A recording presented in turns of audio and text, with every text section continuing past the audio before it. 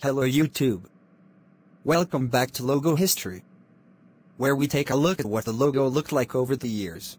In this episode, we are taking a look at Subway. Without further ado, let's get started.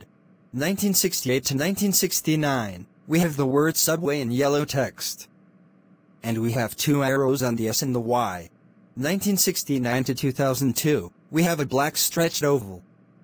And inside it, we have the word sub in white text, and the word way in yellow text. Here are other versions. 2002 to 2016, we have the word sub in white text, and the word way in yellow text. And we have green outlining. 2015 to 2016, we only have the word Subway in green text. 2016 to the present, we have the word sub in yellow text, and the word way in green text.